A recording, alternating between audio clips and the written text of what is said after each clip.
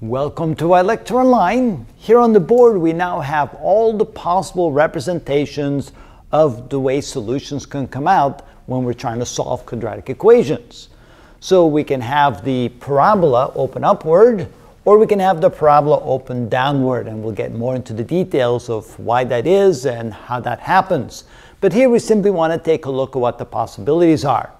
If the lowest point on the parabola when it opens upward is below the x-axis, you can see there will be 2 points where it crosses the x-axis, so therefore there will be 2 real solutions.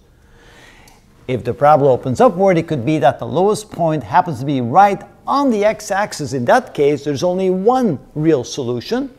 And sometimes it happens that the parabola opens upward and the lowest point does not come all the way down to the x-axis, and it doesn't cross the x-axis, and there's no real solutions. But there will be 2 imaginary solutions, because if we take the mirror image of our parabola and flip it over, so that's what the mirror image is, we simply take that parabola and flip it over, we have an imaginary parabola, and that imaginary parabola, well, it does cross the x-axis in 2 places, so therefore there are 2 imaginary solutions. You may wonder, what's the point? Is there any real point in solving for imaginary solutions? Well, there's actually places in science where we need those imaginary solutions. They actually mean something, so yes, we need to learn how to do that.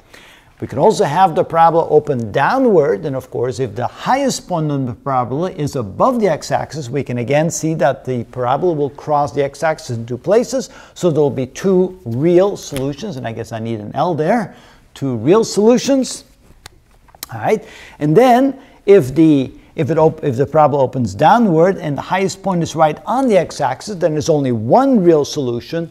And if the parabola opens downward and the highest point is below the x-axis, then again there's no real solutions, because the parabola, the function, does not cross the x-axis. But then if we flip in our imagination, we call that the mirror image of our parabola flipped upward, you can see that that imaginary parabola does cross the x-axis in 2 places, and therefore there are also 2 imaginary solutions if there are no real solutions. And yes, there are reasons why sometimes we need to do that.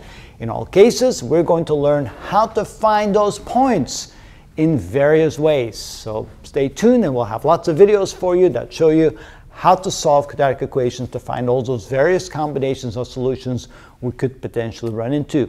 And that is how it's done.